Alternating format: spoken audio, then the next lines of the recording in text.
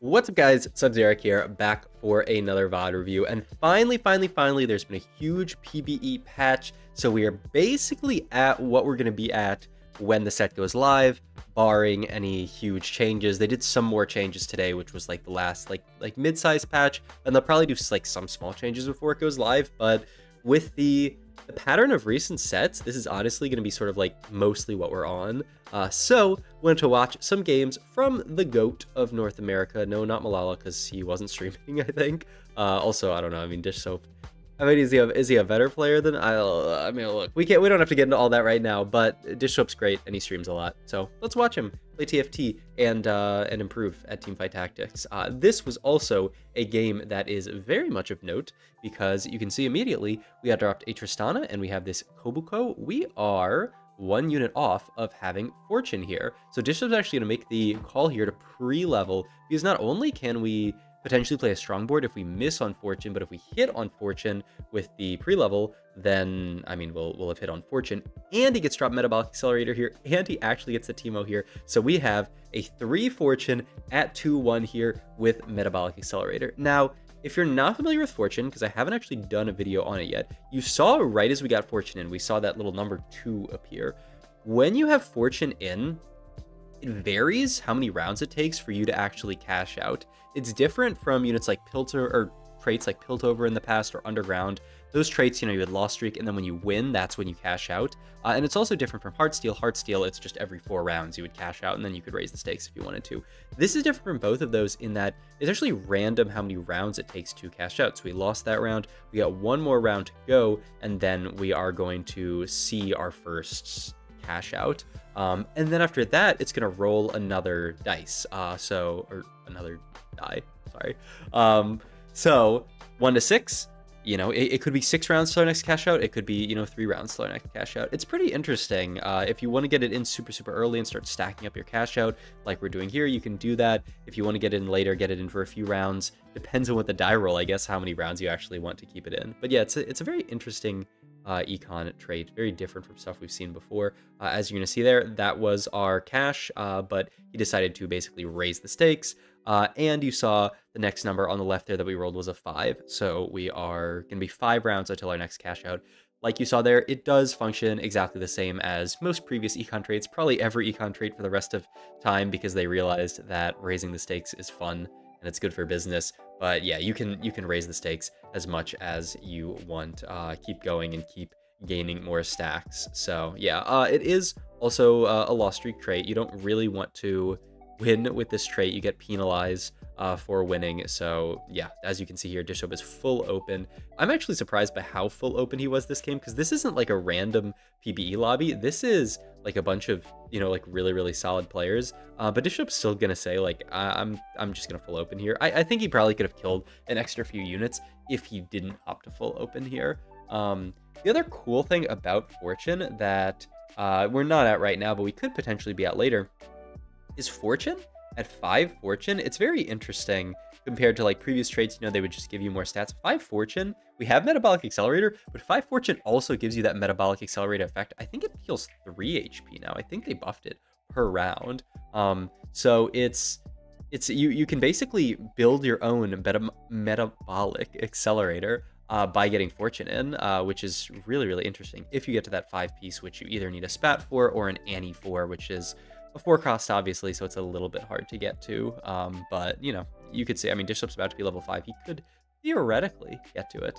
But yeah, he's continuing to basically full open his board. He finally starts positioning a little bit with his Kobuko in the front line, so he can actually maybe kill something. But sadly, we rotate into this board with just huge mythic units, and yeah, we are not killing nothing here. Item-wise here, by the way, he took the Deathblade from that encounter. He took a glove, which could be, I mean, it could be a lot of things. Could be LW, could be IE, could be whatever. Dish Soap is of the opinion that you really wouldn't be playing AD from a Fortune setup like this. So just something to keep in mind. Also, I don't know, do you guys want to see something kind of interesting? I was talking about this in one of my Discords, but would you believe that this fight is like kind of scary? Like he slams his chain vest there. These Krogs are just like going to town in our backline. Like, this is not like he has to slam the Deathblade. Like, he kind of almost loses this fight. I know, I don't know. I brought this up. I was like, did they buff Krugs or something. I think it's just that a lot of the units this set are just not that good into Krugs. But still, it's surprising to me that a level 5 board, I know we like basically have no traits in, but a level 5 board with a 2-star frontliner and these items slammed, I'm quite surprised that that board almost loses Krugs. I don't know, maybe like it almost feels like they stealth buff these Krugs, but I think I'm just going crazy. In any case, we're going to try to continue our loss streak here. We have, I'm not sure how many rounds to go until we get our next roll here, but it's pretty soon, I believe here. Just rerolls all the augments because they're pretty bad, and we roll into to blistering strikes, which is pretty solid here. The other option would have been like a harm assist, but he thought the item grab bag, I think, was like good enough to take, and then once you get blistering strikes, you just take it. Now we don't have to build red buff or anything, so not bad. I know it's coming soon, maybe next round. We're gonna get our sort of like evolution of the cash out. We also get the opportunity to make Tristana 2 here, but Bishop does a very smart thing. We're playing Fortune. We need to play for Lost Streak. Let's scout around the board and see. And he sees that most people he's fighting are pretty strong. He fights, I think this is like T-Light's board. Yeah, T-Light's board, who's quite strong. So he's okay to make the Tristana. It also ends up actually putting in a Bruiser frontline, which is good versus T-Light's, but a little scary versus others. He's going to continue to push his luck because no need to not go for that because, you know, he's 59 HP as Metabolic Accelerator. He's fine. Any opts to just take the 2/2 costs here just to juice his econ a little bit. They really need to make these choices a little bit more clear. Because Dish Soap asked this multiple times. I'm not even sure with ones like that. Like, do the rerolls last forever or do they go away after the round? I'm not sure, and it's completely not clear. So I don't know. They need to work on that one a little bit, but it's okay. We end up taking another bad loss. At this point, we probably want to start like taking some slightly better losses, but yeah, scary fight. And the one thing that we do get here is this Ash on Carousel. Ash on Carousel, he also has a Giant's Belt off of this Ash. So now he can look to build something like a Warmogs. The weird thing about that is it gets sort of your Even Shroud component, but on the upside, we have Last Whisper component, so we can just forego making Even Shroud, go for Warmogs plus Last Whisper, and it works completely fine. But yeah, the Ash is ideally going to be his late game carry, like I was talking about. He's really, really into that AD cash out, and so it makes sense, right? Tristana item holds the AD items very, very well. So you can just put your items on her and then cash out and pivot to someone else. Some people have talked about like playing it into Duelist just because like you already have the Tristana. But it's oh my god. Sorry, somebody got raided that look, it's perfect. Anyway, we get our cash out here after 2. Now Dishup's in a really weird spot here where he's only 40 HP and the dice is gonna roll again, right? If he gets like a 1, a 2, a 3, he's like kind of chilling. Anything more than that, it's pretty scary. So he should probably just go for the cash out here, right? He probably should just take the cash out here. But it's PvE. We're going to play for content a little bit. We're going to push our luck. And as long as it's not like something really high, it's okay. But then he rolls a 6 here, which is just like Dish Soap at this point is like, I'm going 8th. And like, I mean, that's... I think the expected placement from this spot is definitely... very, very, very low because we are going to... We need to survive 6 rounds from this position and keep Fortune in to get our cash out here, which is just horrendous. Also, hilariously, we fight this guy here who is trapped their Morgana in the corner, so we end up winning this fight, which incurs the penalty. We lose, it's like 5% of the stacks. We just lost like 3 stacks there or something, so now we drop down to 54 stacks, which is just... I don't know, this game was hilarious, but... I mean, hey, I wouldn't VOD review this game if it wasn't interesting, right? So surely he doesn't just go 8th. I mean, winning that fight, the upside to it is that, hey, that's 1 out of 6 rounds that we have just survived, which is pretty cool. We pick up this Amumu here, who's going to be a much better tank than this Koboko. The only downside is that we're going to have to sell the Koboko, so we have to get something else in, which just ends up being the Teemo. And moving items to the Amumu feels really good. We can just make Hodge plus Declaw plus Vow here for good tank items, plus good backline items as well. Bishop really errs on the side of not slamming anything here because he really doesn't want to win. I'm pretty sure he could have slammed a bit harder this fight just because the enemy board does not look bad. It has a really, really beefy front line, but he was afraid of slamming too much and winning the fight. But he's got to live another 4 fights after this, so it's a little bit scary, isn't it? But yeah, we hit 4-2 here. Fortune Crest is obviously very bad. We need combat strength on this board, and Crash Dash Dummy is going to help a bit. So we're going to push level here, start rolling, and we just need to find some upgrades on our board. We sold the Koboko, so we don't actually have 5 Fortune here, which would be nice to juice our HP up a bit. So it would kind of hurt the ability of our board to actually like play good units. So in some ways, maybe it's good that we don't have the Kobuko and we can just play around this Annie, who's at least a decent frontliner, move the items to a Mumu. And yeah, we're just saying at this point, we need to survive 4 more combats. We need to win probably some of these fights and just take the penalty. It's not the end of the world, but I mean, you cannot continue to open at this point. You need to kill as many units as possible. We fight this board here where we kill some, not infinite, but we end up taking, actually, no, we do end up killing infinite here. It's actually a perfect loss here. Yeah. We just kill so many there, which is with the power of Tristana, with the power of a Mumu, with these items slammed. And we're kind of getting there. 3 more combats left, 26 HP. I mean, if we lose all 3, we are almost certainly dead. But hey, if we win 1, win 2, maybe we can make it. We shall see. We fight this board here with the Caitlyn 3, which is pretty scary. Oh, and he also gets this bug where, and like, I don't know if it's actually a real bug or not, where I think it's on this arena specifically, if you put a unit in the bottom right, it like twitches around. I don't know. I haven't heard too much about this bug, but it's pretty strange. Interesting pickup of Carousel here, by the way. It is Spatula on a Morgana 2, essentially. And this is Spatula with the bow that we already have to make Porcelain Spat. Spat plus bow makes Porcelain Spat, which is actually really interesting because now we have this Morgana 2 that we could potentially play. And we have a Porcelain Spat, which is going to allow us to play 4 Porcelain later. Right now, we can't actually play 4, but we can just put it onto the Morgana here over the random Ash that we had. And yeah, like later, we can potentially think about playing like 4 Porcelain. I mean, maybe even 6 Porcelain if we get another Spat. But yeah, pretty interesting. We fight this guy here, who's this Kha'Zix Reroll comp, which is a really scary fight.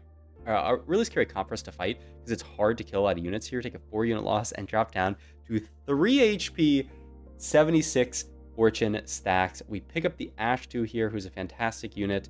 We can get it in over the Tristana here and then move items over. It kind of sucks because we really don't want to put this Hodge onto the Ash here. And yeah, we also hit this Udyr that we can just get in like this. We'd prefer to put the Hodge on like anyone else, but you gotta put it on the Ash here because we are really not trying to die here. And we fight Kuram's board, which, saving grace here, Kuram is carrying a Syndra 1 here at 4-6. If Kuram's Syndra 2 here, we are probably just dead and the game is over. But he's stuck on Syndra 1 at 4-6, so we just barely eke out a win here. And that is going to be our cash out, 72 stack fortune cash out. This is a pretty crazy cash out, by the way. You see all these units on his bench. It's crazy. They're all like duplicates of units on his board. It's all ghostly units. It's all porcelain units. And at first I thought, is that all he got? He just got a bunch of units on his bench. But then I realized, look at his board. He didn't only get these. He also got a dummy with a porcelain spat and a ghostly spat on it. So now he can actually play 6 porcelain and he can play this Caitlyn here and play 4 ghostly as well. So it's an interesting cash out where you get all like a bunch of copies of units that work in your traits and then a dummy that's tailored to your board as well. Really wild stuff. And now we're kind of cruising. We're 6 porcelain, 4 ghostly here. The 4 ghostly is like fine. The 6 porcelain is really nice. But it's certainly an interesting board at this point, right? I haven't seen this board. It also means he gets to play around Ash, who I think is a fantastically strong carry. Right now, he gets 4 free rerolls off Caitlyn, so I mean, I guess this can let him roll down a bit right now. He picks up the 2-star Alawi here. Another interesting thing in this position, I believe he checked it like right at the beginning of the game, and he ends up checking it again here, is that there are exalted units on this board, or really there is an exalted unit in this Lux, I believe. Yeah, Lux is an exalted unit here. And there are 2 other exalted units that are actually quite playable on this board.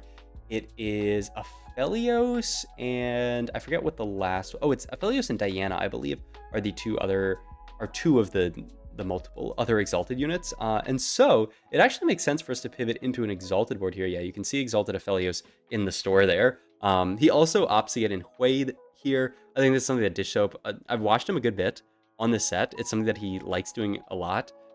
In spots like this where his board is so strong, he's just going to fit in the Hui here and he's going to potentially farm up, you know, like a 2-star 5 cost here. If he can last 5 rounds on this board and he's 6 porcelain with Ash and he's got this dummy, like his board is not weak at all. Oh, the other thing to note, of course, is that he got this dummy with crash test dummies. So not only did he, you know, get a dummy with an emblem on it, but he also got a crash test, you know, another dummy that's going to jump forward. He wants porcelain spat here, but Pocky ends up actually denying the porcelain spat, which is quite funny. So he just has to take the death cap here, which is like, I don't know. It's all right. I mean, it's definitely solid onto the Morgana. There's an option to take like Arcanist spat, but Arcanist spat really doesn't do that much here. Compared to something like death cap, third item, it gives you that % damage increase. So very, very solid. But yeah, I don't recall at one point he realizes that he could actually play Exalt. Oh, it's right here. You can see in the bottom left in chat where Ramblin pops in a chat and says, "Is Exalted worth?" And he goes, "Oh, wait a minute. Wait, I could play Exalted. I could just play Aphelios and I could play Diana really, really easily." So that starts. This set is so cool, right? With like Exalted, you know, like it's something that you don't play through for a lot of the game. Like he normally wouldn't have played towards Exalted because like this Lux doesn't really make sense to be on his board. But then he got the Porcelain spat, made sense to play Lux, and now it again makes sense for him to play Exalted. It's really, really cool. This is also a pretty interesting situation here where he's rolling here to try to pick up some of these Exalted units potentially. And then he rolls one more time here, I believe.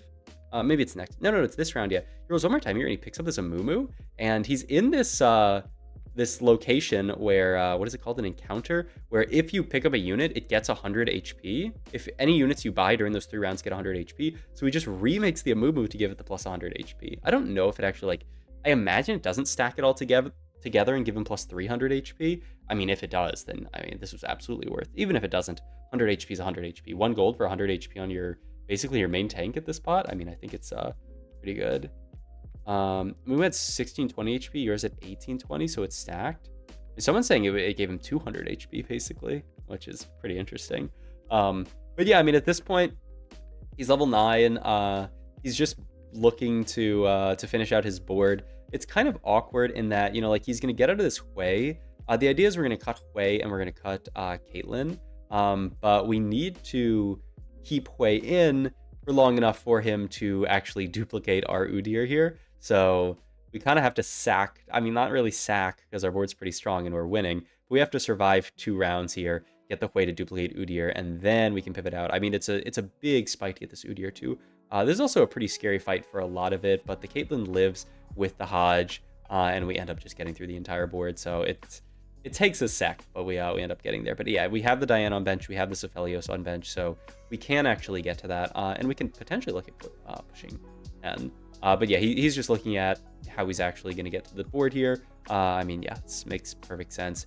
4 Ghostly it's certainly good, but I mean, getting Exalted in here, especially level 9, potentially hitting level 10, buffing your entire board's DPS is just way more important, I would say. Even though Morgana's like a decent secondary carry, we can also look at that point at getting out of the Alawi. She's fine, but we could eventually get out of her later if we end up doing this, which she messes up for a second and then pivots back. But yeah, it's a funny board that we're playing 3 Arcanist, 3 Ghostly, but you know, eventually we could get in potentially a different Warden over the Alawi. We get it like set over Alawi. We'll see what the shops hold for us, but it's a pretty cool board that we get to play here. I mean, that's just what Exalted does, right? I mean, this is, I don't know. Obviously we're on PvE still, but I've never seen this board before in my life. Oh, also interesting. Let me do an instant replay on that fight actually, because this is something pretty interesting. We're fighting Kha'Zix here, and the fact that we have a 1-star Diana is actually really, really nice because Kha'Zix jumps to the lowest health unit, so he ends up actually jumping up this way. Actually, I think he jumps on a dummy here. But he could have, if the entire board's very tanky, jumped on our Ashe there. But because I think it's the dummy, it's either the dummy or the Diana, he actually ends up jumping back to the middle of the board and we're chilling. So when you're playing against Kha'Zix like that, it's actually like really valuable to have some of those lower HP units to put on your board. We end up actually getting this Ghostly emblem here, so this ends up being our final board. We can play 4 Ghostly with ease. We're gonna roll down a little bit. We end up picking up a Rakan immediately, who's just a solid unit to play in to get Dragonlord for our entire board.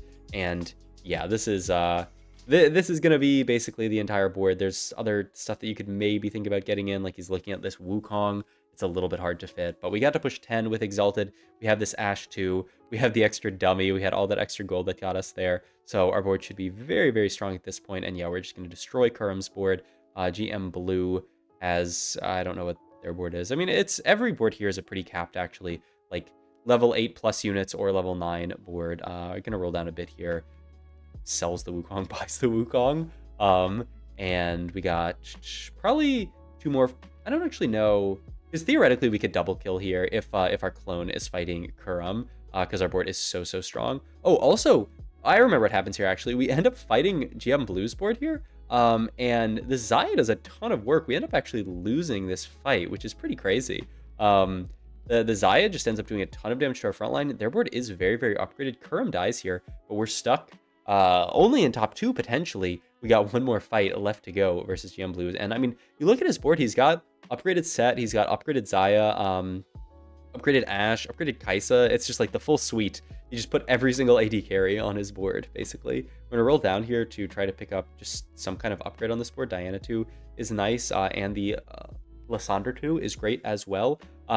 What he wants to do here is actually swap to the right side, but he's concerned about that bug, which, like I said, I don't 100% know if it's a real bug, but he makes an interesting swap here. Ashe to the top right here, which it looks really good for a second, and then this Udyr dashes, and it looks really bad for a second.